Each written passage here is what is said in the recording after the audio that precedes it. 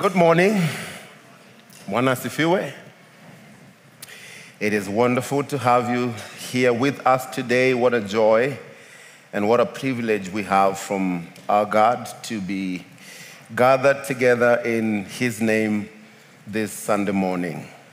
If you're a visitor, please feel welcome. This is Calvary Chapel. We love you and we love God's word. And we are going to dive right into it. We are in Acts chapter 24.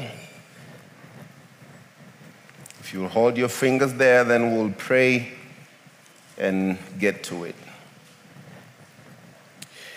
Our Heavenly Father, a gracious King, we thank you for another privilege to be gathered in your name, Lord. I pray that your Spirit will be at work in us as we read your word publicly as you have commanded us, Lord. I pray that the reading of your word, the meditation of it will enlighten us and cause us to live in a way that is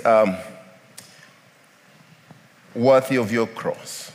So help us, God, as we receive your word this morning. In Jesus' name, amen.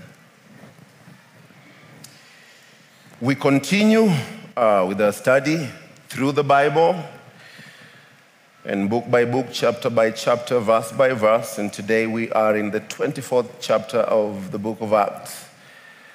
A continuation, really. It's the flow of thought continues from chapter to chapter. We just break it because of time.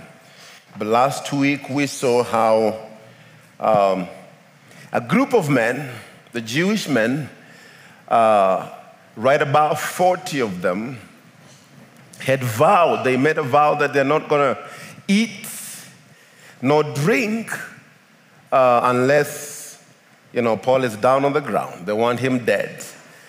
And their plan got into the commander, and through God's providence, he was escorted by 470 guys, as opposed to 40 people who wanted to kill him. God is just amazing. You come, these few people, you want to destroy his people, and then he has vast amount of people to protect his very own. Paul rode as a king, I tell you, going to Felix.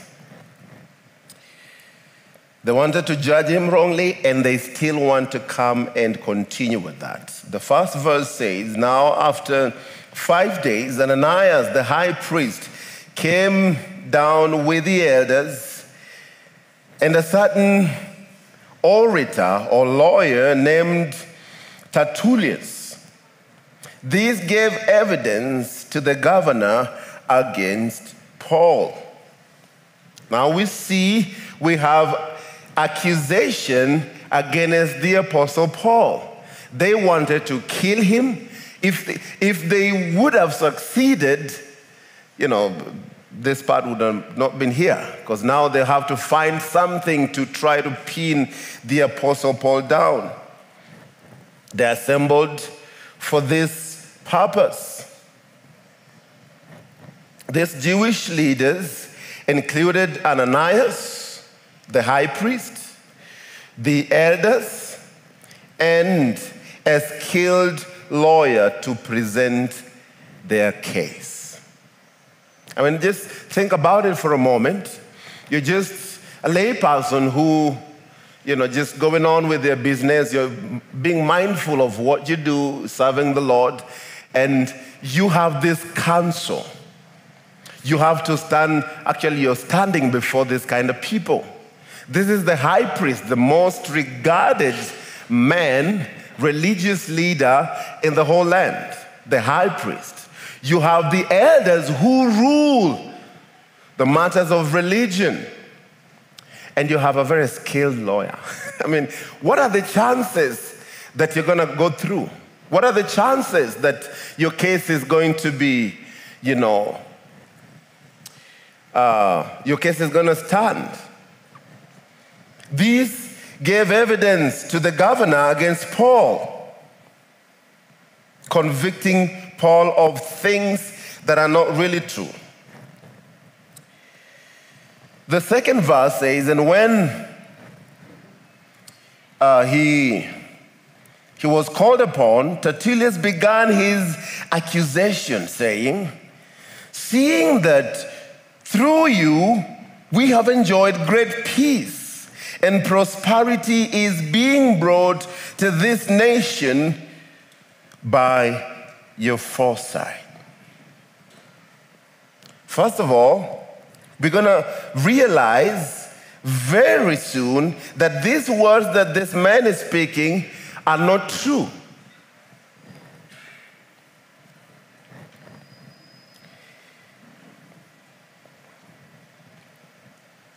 Most noble Felix. This is how this lawyer is addressing Felix. You know, this guy called Felix began life as a slave. His brother, whose name was Pallas, was a friend of the emperor Claudius. And through such influence, he rose in status. First, as a child, gaining freedom, and then through intrigue, he became the first former slave to become governor of a Roman province. This is a big deal. He was a slave. Now he's a Roman governor of a province. But his slave mentality stayed with him. A Roman historian called Tacitus described Felix as a master of cruelty and lust, who exercised the powers of a king with the spirit of a slave. This was this Felix guy. So the picture that is drawn to us, his public and private life, is not a pretty one, is not a good one. Indulge in very bad things. And so he says here, this lawyer, seeing that through you we have great peace and prosperity is being brought to this nation by your foresight. These were lies presented as flattery. Don't we guys use flattery for many, many things? We want to flatter people. Felix did not bring peace or prosperity to those he governed. In reality, he, Felix, had put down several insurrections with such barbarity and brutality that he himself, he earned the title of horror, not honor, to the people that he led. And in particular, he ordered a massacre of thousands of Jews in Caesarea, with many more Jews' homes looted by Roman soldiers. Is that a guy that seems like he brought peace and prosperity? Yet, they say, most noble Felix. We're going to realize too soon that he's not noble. He's not noble. You know, flattery is often a sin that is neglected, or we don't think about it as sin. It's one that the Bible speaks about more often. In Romans 16 verses 18 speaks to us of those who do not serve our Lord Jesus Christ, but their own bellies, and by smooth words and flattering speech deceive the hearts of the simple. Flattering words. Jude also says it. Jude 1:16 speaks of those who mouth great swelling words, flattering people to gain advantage. In other words, those who speak flattering words, the end result is they want to gain profit. They want to get something from you. And I gotta warn us, especially the ladies, be warned when guys just show up and they're flattering words. They always come pre-planned. They always have an idea of what they want to talk about, what they want to tell you. Most of the time, it's not true. Right? Most of the time, it's flattery because they want to gain advantage from you. You will realize that too quick when you have discernment to know that these are just flat out lies. Why do we wait until our hearts are broken to realize that, he wasn't real. He wasn't true. He was lying to me. We gotta have sensitivity to know these things way early. Otherwise, our lives are gonna be wasted. The Bible speaks of these things. So, the book of Proverbs especially connects flattery with the sin of sexual immorality. That you flatter people and your intention is what? To get to them. To get to them. You don't have good motives. You're not intending well for them. You want to gain advantage of them. Proverbs 20:19 says, "He who goes about as a talebearer reveals secrets. Therefore, do not associate with one who flatters with his lips." Friends, this means that we aren't to make flatterers of our friends. Don't flatter people. It is a sin. If you are to speak the truth. Don't flatter people. If you hear people flattering you, at the back of your mind, know that they are sinners. They want to lie. And the father of all liars is Satan, their father. So you'll say, I know your daddy. I know your father. He spoke these flattering words. And do you know what? In Psalm 78, verses 36, says that we can even flatter God. Nevertheless, they flattered him with their mouth, and they lied to him with their tongues. Friends, when you give God insincere praise, it is called flattery. God says to the children of Israel that they worship me with their mouth while their hearts are far away. They're not real. That is flattery. So these things are not complicated. When I tell people things that are not real, you think I'm ignorant about it? I know it. I know that what I'm telling them ain't the real deal. And it's flattery, and it is sin. So the people who are gathering to bring accusation against Paul, they're just driving down and drowning into sin. Sin after sin. Saying things that are not true. And I suppose even Felix himself was wondering, did I do that? did I bring prosperity really to these people? Did I bring peace? Where do these people come from? They don't know who I am. Have people ever flattered you with things that you know that they're not real? You're like, that ain't me 1 minute. But because he wants to, in a way, please them, He's not shutting them, because when people begin to do these things, you got to cut it off immediately. Cut it off so that they don't continue. Shut it. Paul accuses, they state now their charges from verses 5. Say, for we have found this man a plague, a creator of dissension among all the Jews throughout the world. Wow. And a ringleader of the sect of the Nazarenes.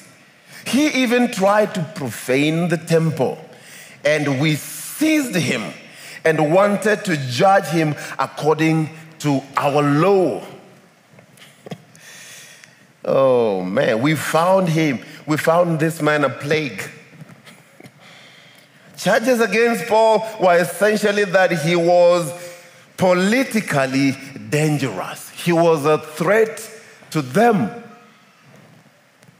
A plague, a ringleader of the sect of the Nazarene. And that he profaned the temple. Ancient Judea was filled with what they would call the would-be messiahs. A lot of them are people who proclaim themselves to be great, people who proclaim to be the Jesus, the Messiah. There were a lot of them. And also we had revolutionaries against Rome. And Tertullius wanted to put Paul in the same group with this kind of terrorists, so that the governor would think ill of him, nothing good of him. A ringleader of the sect of the Nazarene. This also, the reference to Paul being a Nazarene was intended to connect him to a generally despised place, a low place, Nazareth.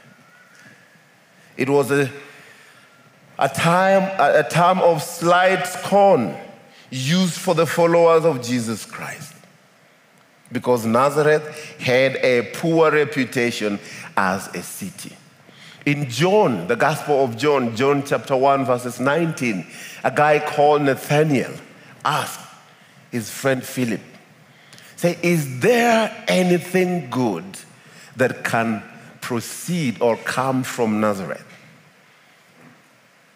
Because we have a Nazarene he is calling us to follow. Is there anything good? Very despised city, very despised people, nothing good. And you're wondering, so are we called for any good?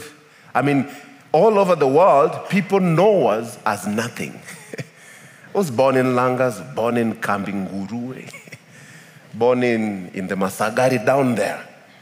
Is there anything good that can come out of this bad location, this bad, wicked person?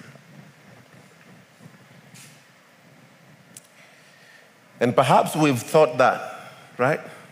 Is there anything good that can come out of my town, my clan, my family, myself? You guys remember Gideon in the Bible? When God called him who? Mighty man of valor. He said, no, you're mistaken. I'm not the one. For my family is the least of the smallest tribe. So we can go ahead and say all these things. And people can also use this to lure us.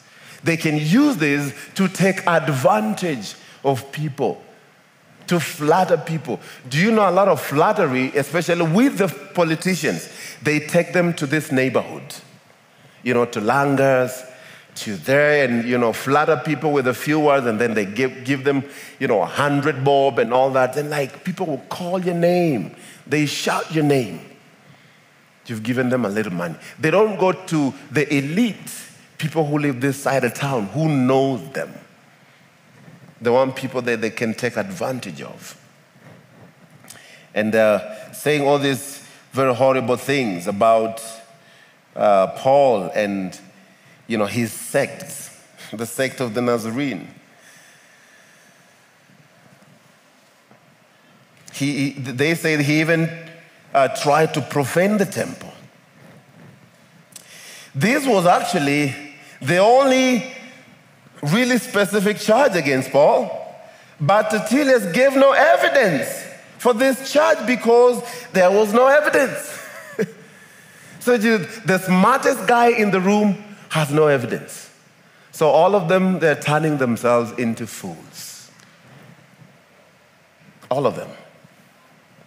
Nothing good.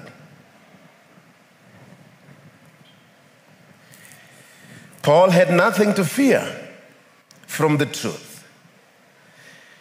But he knew that the truth does not always win in this kind of courts. He's not afraid of the truth, but he knows his kind of truth does not win in their courts. But he's going to say it anyways. He's going to state it anyways. Significantly, the same man who found it easy to flatter also found it to accuse with no evidence. Down the drain is just going, it's worse going down there. It's flattering the governor, and then there's no evidence. So what are you talking about? What are the charges? There's nothing really. They just are afraid that their politics have been messed up. There's a guy who has influence and they do not appreciate it. They don't appreciate it. So he concludes, this lawyer. But the commander, Lysias, came by and with great violence took him out of our hands, commanding his accusers to come to you. By examining him yourself, you may ascertain all these things which we accuse him. And the Jews also assented, maintaining that these things were true. So they brought now the commander in the picture. The commander, the Roman commander Lysias, who rescued Paul, was here put into a very bad light. That is not what he did. Say he snatched him from us when we wanted to judge him according to our law. Do you think they wanted to judge Paul according to their law? No, they wanted to kill him. They had vowed not to eat, not to drink. But this is what they're saying here. So it's lies against lies and lies and lies. By examining yourself, you may ascertain all these things which we accuse him.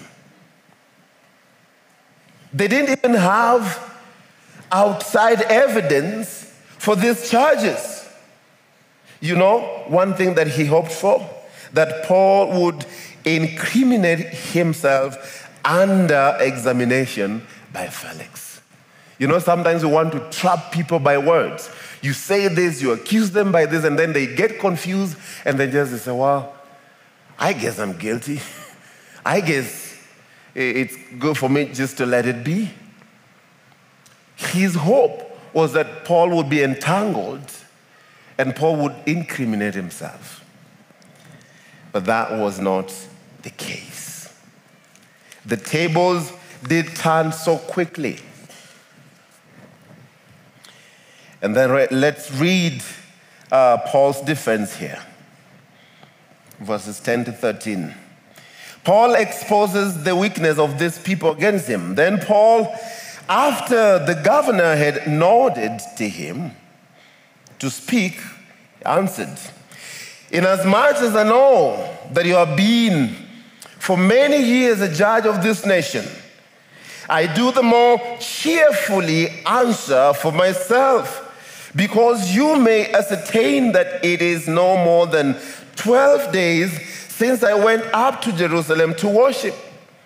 And they neither found me in the temple disputing with anyone, nor inciting the crowd, either in the synagogue nor in the city, nor can they prove the things of which they now accuse me. Then Paul said, I do the more cheerfully answer for myself. This is real talk.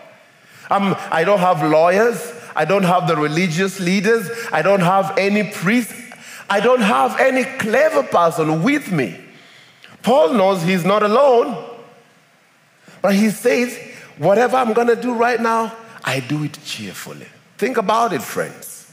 You're brought before this council, all these accusations, and you got to defend yourself.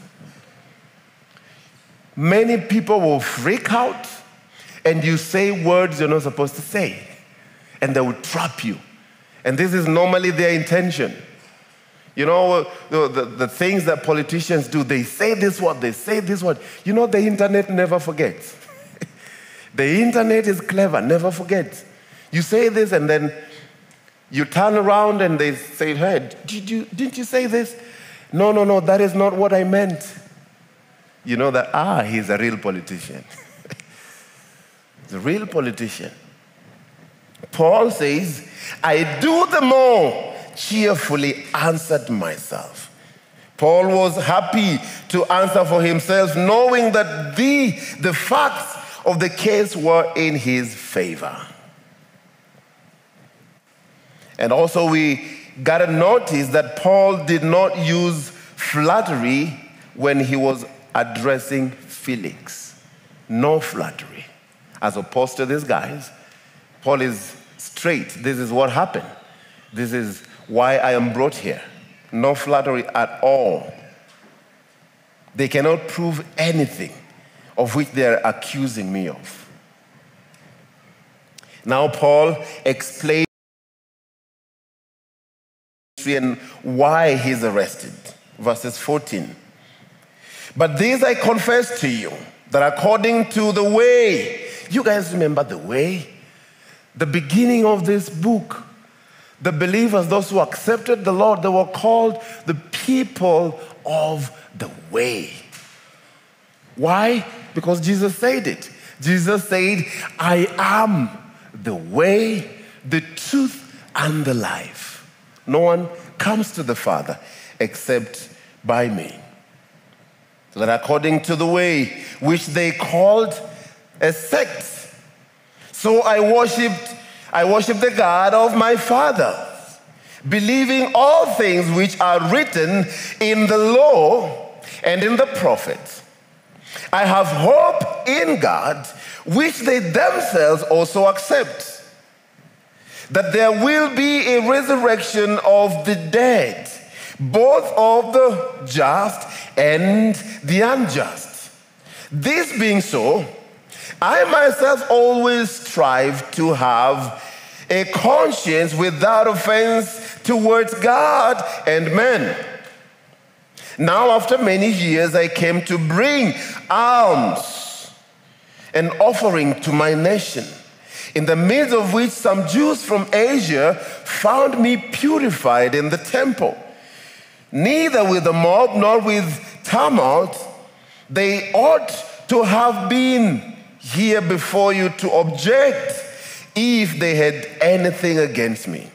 Or else, let those who are here themselves say if they found any wrongdoing in me while I stood before the council.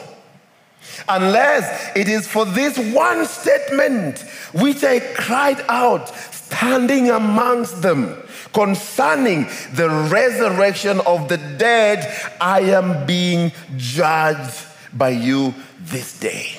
Wow. What a defense from a person who is not fearful.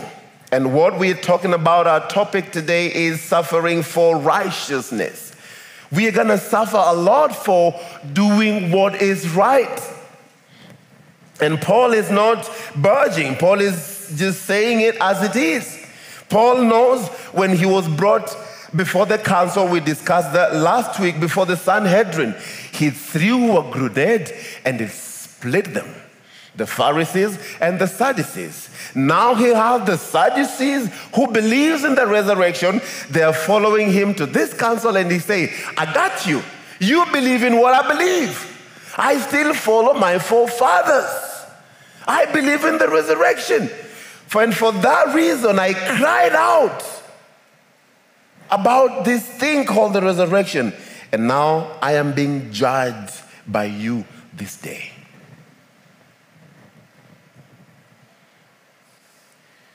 Paul made it clear that he had not abandoned the God of his fathers or the law and the prophet. Instead, he acted in fulfillment of them. He was in the temple.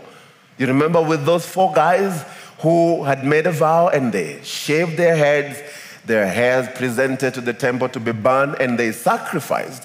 He said, I did not neglect all that stuff. I still did it. Meaning I'm true. But they don't want to get that part. All they want is, to accuse. And they call Christianity the sect of the Nazarenes. The sect of the Nazarenes. Acts 24:5. But you know what? Paul called it the way. Are you the people of the way? Or which way are you following? You're following Jesus Christ, or you're following others apart from Jesus Christ? Friends, there will be a resurrection of the dead. This was believed by most devout Jews of Paul's day, though not by the Sadducees. They were the only ones who never believed in the Spirit. After you die, you cease. Paul believed that there will be a resurrection of both the just and the unjust, the righteous and the unrighteous.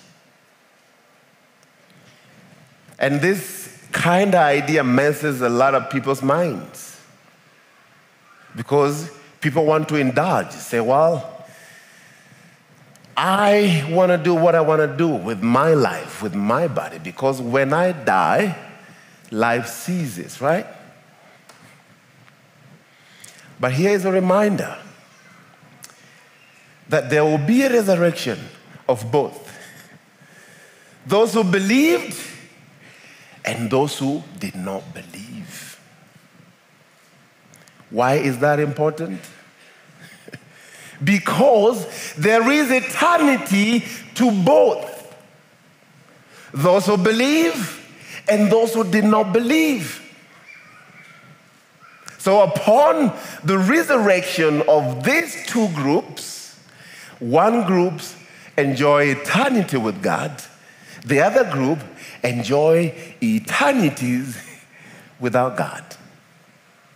That would be fun, right? Eternity without God is no fun. There's a lot of corruption and a lot of things happening in this world. But this world still has order because God's presence is here with us. If God's presence will be taken away from this planet,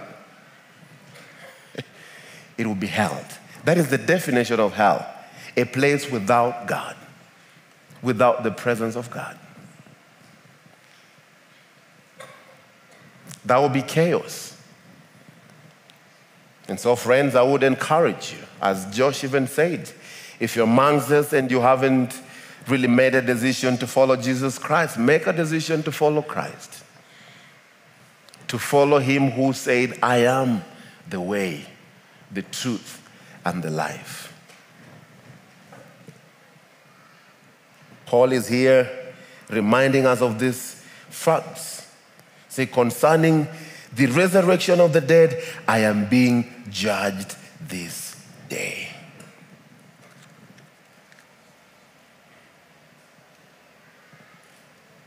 So when he was going to Jerusalem, he's going to talk about that in Galatians chapter 2, verse 10, or Romans 15, 26, or 2 Corinthians 8 through 9.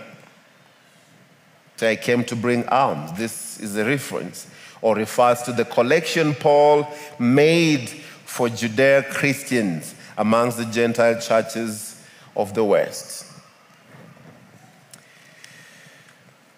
But that was a pretty good defense that Paul gave there.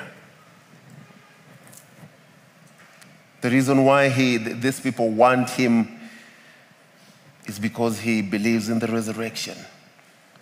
It says in verses 22, but when Felix heard these things, having more accurate knowledge of the way, look at that. Felix, who is just a Roman governor, he knows more about the way than these religious leaders who are trying to pin down the Apostle Paul. Like, no. What I've heard about this way is not what is being presented with these guys. Having more accurate knowledge about the way, he adjourned the proceeding and said, when Lysias the commander comes down, I will make a decision on your case. So he commanded the centurion to keep Paul and to let him have liberty, and told him not to forbid any of his friends to provide for or to visit him. In other words, Paul is bound, but he's not free. We have corners. We're watching him. If his friends want to visit, they come and visit. But he's still under custody, house arrest. But you see here, Felix is avoiding making a legal decision. He's supposed to make a decision. He heard both parties, and he knows the way, how they do things. He's heard accusations that have no foundation. He can think straight, but he's running away. He say, when the commander shows up, we shall come back to this. That is not right. Felix avoided a decision under the pretense of waiting for more evidence through the Roman commander. Let him have liberty. Yet, knowing Paul's innocence, he granted Paul generous liberty even while he was still held in custody. You're here and you can't go. You can't go and do your own things. Felix tried to walk on a middle ground. He knew Paul was innocent, yet he did not want to identify himself with Paul's gospel and the Christians, so he made no decision and kept Paul in custody. You guys know that making no decision is making a decision, right? No, I was there, I didn't contribute. If you could have contributed, things would have gone maybe a way better way than you just entertaining things that ain't right to say, well, I didn't contribute, I didn't say a word. Sometimes, or many times, cowards will do that. I don't want trouble. I don't want to do this. I don't want to do this. No. Don't be like that. You know, in Revelation it says the Lord does not like it. He will spit you out. Lukewarmness. He does not like it.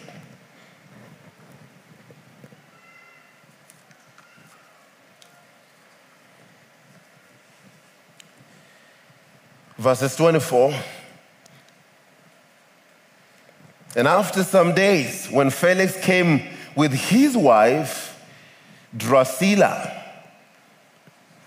who was a Jewish, he sent for Paul and had him concerning faith in Christ. So Paul went on and preached hard to these guys. Now, as he reasoned about righteousness, self-control, and the judgment to come, Felix was afraid and he answered, "Go away for now. When I have a convenient time, I'm going to call you." Isn't it a clever way we use to dismiss people when we don't want to talk to them, we don't want to encourage? Hey, when I got time, right? I'm going to call you. I'm busy. Give me a minute. I'm going to call you. He says, hey, at the very convenient time. The question is, when will be this convenient time? You think you have tomorrow? You think you own God? And you can arm twist him and say, hey, just add me one more day.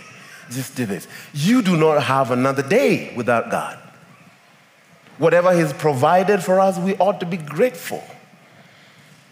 When it's convenient, I will come. Do you know why he was afraid and he was shaking and trembling?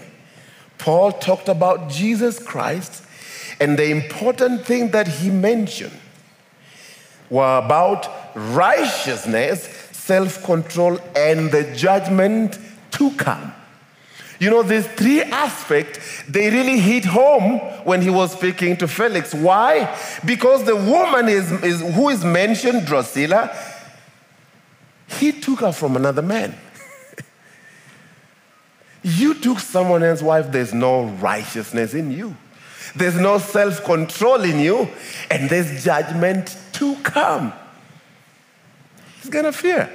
And those of you who are, no, they're not here. You know those guys, husband snatchers and wife snatchers out there? There's judgment to come. Judgment is awaiting. You're walking in righteousness. You got self-control. Be reminded that these things, the Lord just doesn't say, forget about that. We will give account of how we walked here. We will give an account. So don't let the enemy play tricks with your mind. Say, that's not possible. I mean, does God has the time for 7 billion people to start tabling things? He got the time. He lives outside time, within time, no time, he's there. So our time is no problem. He can judge the whole world in 1 minute and hears every one of us with no problem. And this caused this guy to be afraid. For he reasoned about righteousness, self-control, and the judgment to come. These things will get even us right in this room to be afraid. I don't know what you did. I don't know what you have done. If you were to be brought before the court, before the Lord, a righteous judge, will you be found guilty or not guilty? You'll be like, yeah, guilty as charged.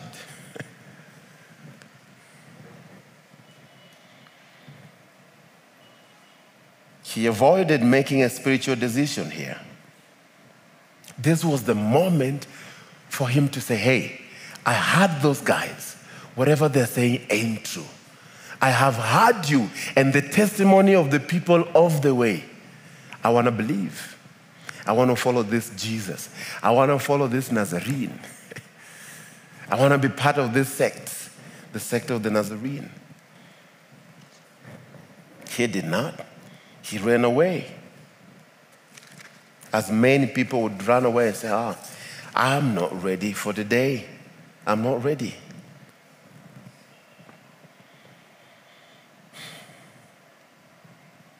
Meanwhile, as he also hoped that money would be given him by Paul.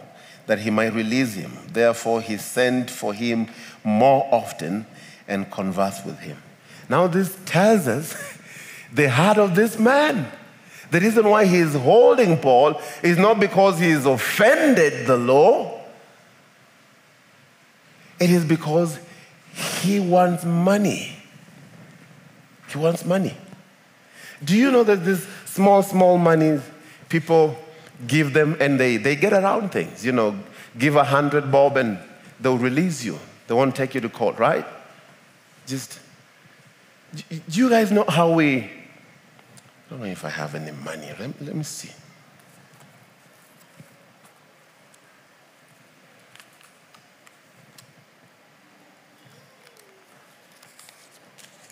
You guys want some? Yeah, nobody says no to money. You know what we do when we find ourselves in this situation? You're actually speeding, okay? You've actually offended the law. You've done something, you've crossed a solid line you're not supposed to. You know what we do? We take that money.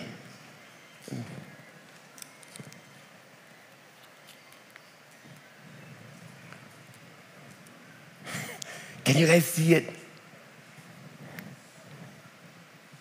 You begin to have the alligator kind of arms.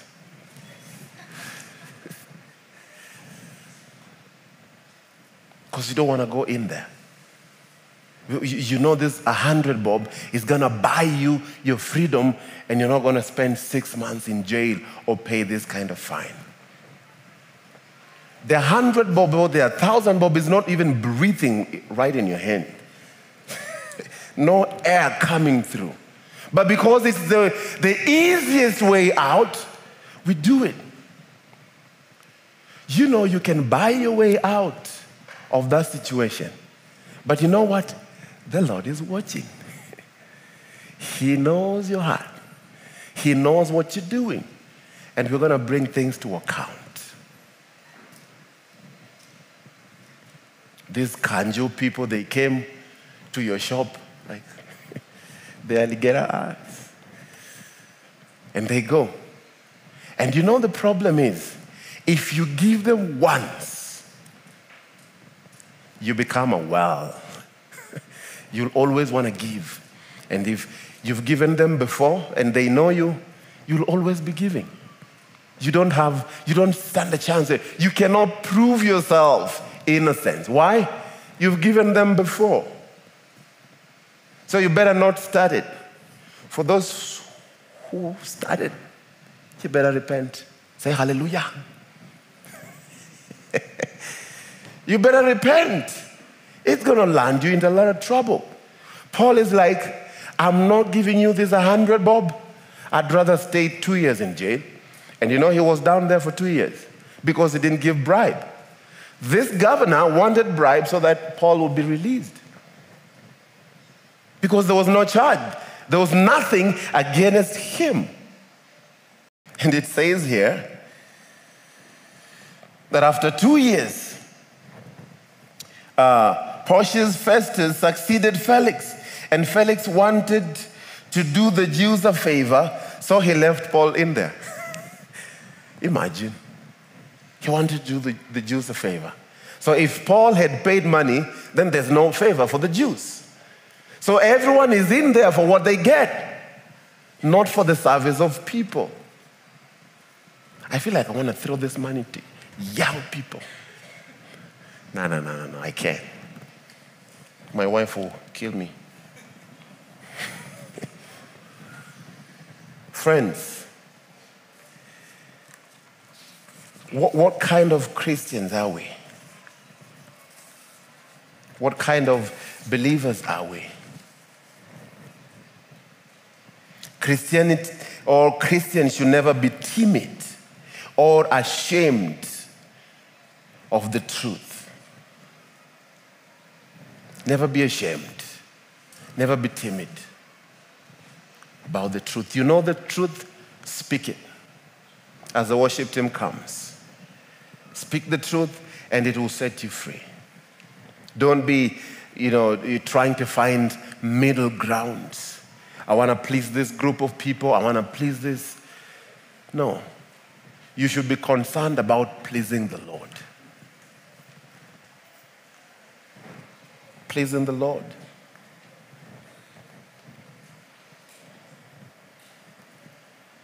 The same people who will be crying, Hosanna, Hosanna. The same people, crucify, crucify. The same exact people.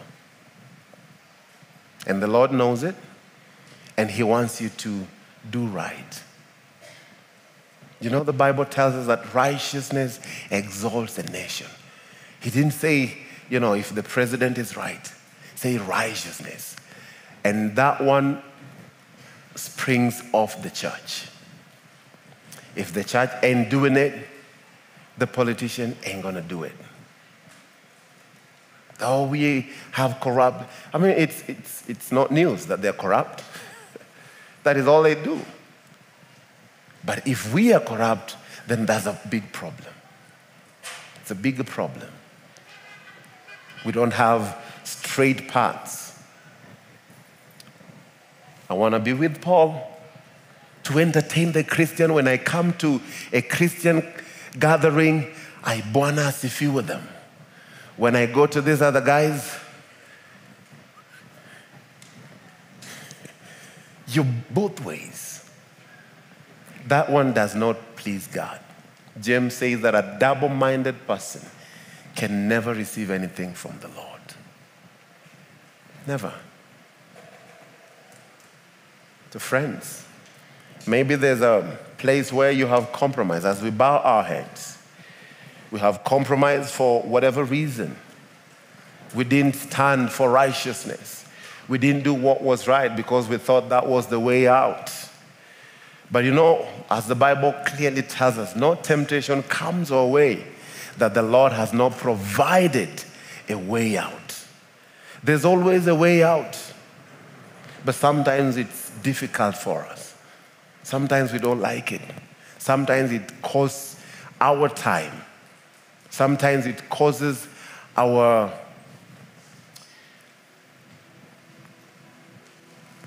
money and resources. But at the end of the day, what do you choose to do? You follow Jesus or just let it be? Standing for what is right or just let things flow? The Lord really, He is mindful about us. That is why He speaks to us. He uses men like Paul to tell us that if it was possible with Him, it is possible. It is possible that He can take us out of all this trouble. And even when we find ourselves inside this trouble, He's still God anyways. He's still our King. He still reigns supreme. So if there is anything that you want to take to the Lord, take this moment to bring it to the Lord. He hears us. He's a faithful God.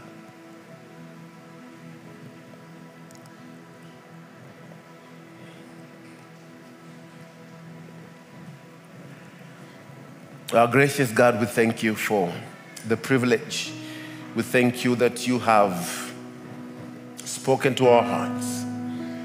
I pray that you'd give us the confidence, as your word says, that the righteous are as bold as a lion. We don't have our own boldness. We don't have our own righteousness. Everything we got proceeds from you, and we ask the Lord you'd help us, Lord. Those who have drawn back, I pray the Lord you'd bring them back. And I know you're calling them, Lord, even now, even today. I pray that your voice will not be missed by the noises that we hear from other people and the enemy. I pray, oh God, that our hearts will be tuned to know your voice, to know you more, and to make you known. So we bless you, God. Thank you for speaking to us. And as we serve you with our offerings today, we pray that we'll give a glorifying percentage to you. Percentage that will bring glory to you, and also as we use it to further your gospel. So bless us as we do so in Jesus' name, amen.